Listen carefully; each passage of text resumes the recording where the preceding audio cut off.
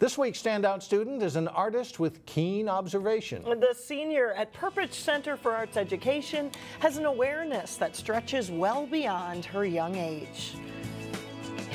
For Sherrill Zheng, each brushstroke on canvas is another way to express herself. I'm just really into, trying to see where my place is and how I can have a voice. Admittedly shy, this 18-year-old at Perpich Arts High School prefers to let her artwork do the talking.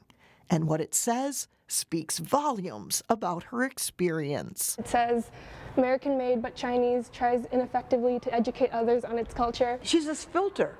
She's this lens that absorbs all this stuff, and out it comes. Zheng's experience as a Chinese American born and raised in Minnesota filters through her art. Take, for example, her editorial watercolor painting of a fortune cookie. I really related with that idea of, looking Chinese, but coming from here. The fortune cookie is one in a series of 6 paintings that won Zheng a National Scholastic Arts Award in a category with 68,000 other entries. She is someone who absorbs everything around her.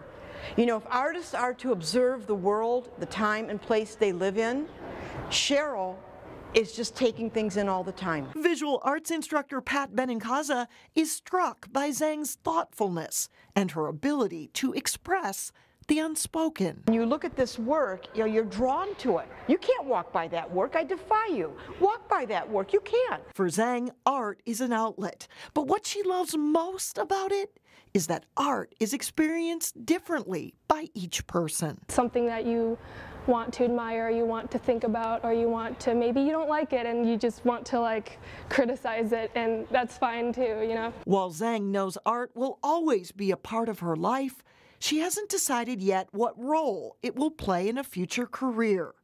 Zheng's teacher believes the sky's the limit. Anything she puts her mind to, are you kidding me? It's a done deed. Zheng is currently considering different art schools for the fall.